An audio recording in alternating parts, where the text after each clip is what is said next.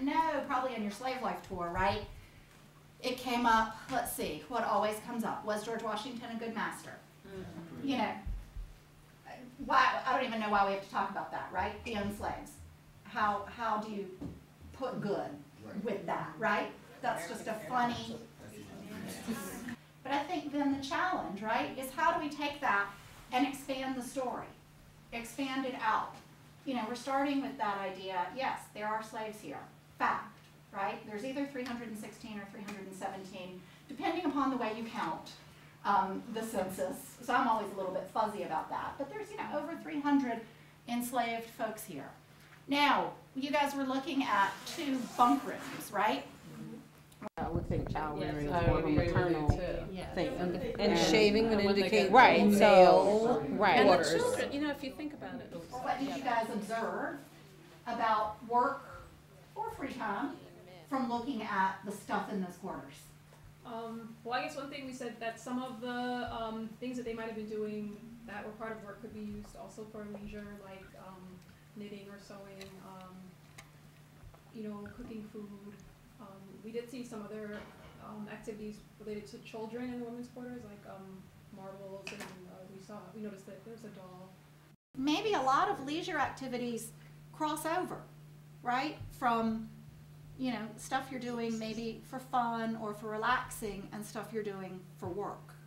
We noted also that what they did for work, they also had to do for their home, as you could call it. That's what it was. Mm-hmm. What they did for work, they also had to do laundry at the mansion, laundry for themselves, cooking at the mansion, cooking for themselves. So some of the, like she said, some of those kind of crept over into leisure, not really leisure. And that's not really leisure, right? Where's group 2? Oh, right here. Okay, what themes did you guys have? Food. Right. Washington stuff is in the Bay Did it surprise you guys about the variety of food that there was? Yes, I was surprised.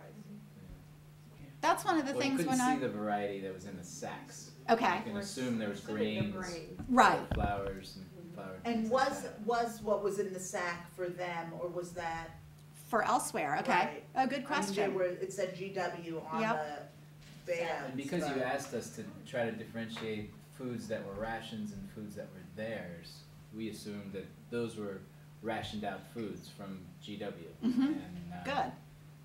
Is that right? I think that's what they're supposed to be. All right. Yes, and So they are rationed out foods, and they are rationed out cornmeal. So all those sacks, you know, are only cornmeal. And in the women's quarters, there seemed to be much more cooking going on. You know, you see the cornbread made, you see some stews. Okay. And the men's, you see a rabbit, you see a duck. Yeah, I always notice that when I go in. The man has the rabbit, and the women are doing the cooking. So is he going down with his rabbit and saying, you know, what that might be? Here, hey, I've got a rabbit. You know, oh, you know, I'm sweet on you. Would you like to cook it up for me? Or I caught the rabbit, you cook it, let's eat it together. Right, because I'd like to spend time with you, or you know, I'm in charge of hunting and you're in charge of cooking, and that's just the way that we have negotiated our spaces up here because we've got to get along. So, and you can just pull it apart in lots of different ways and begin to really think about, you know, individuals and what we know about them and where they're living, and then begin to concoct, you know, bits and pieces of their lives.